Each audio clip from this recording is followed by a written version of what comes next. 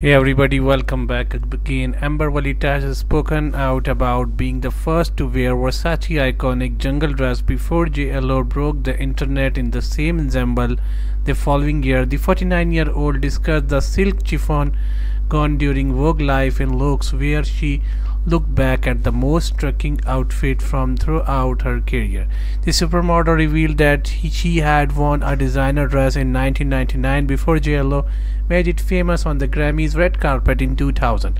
She also discussed the infamous Todd Oldham Spring-Summer show, during which fellow model Shalom Harlow caused quite the stir when she overlooked Amber on the runway.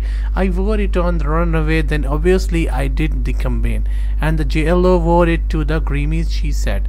Amber said that the singer appearance was a massive iconic moment, adding this the dress has been googled more times than any other look in history. Literally broke the internet when JLO wore it, so kind of cool to be a part of that history, but I wore it first.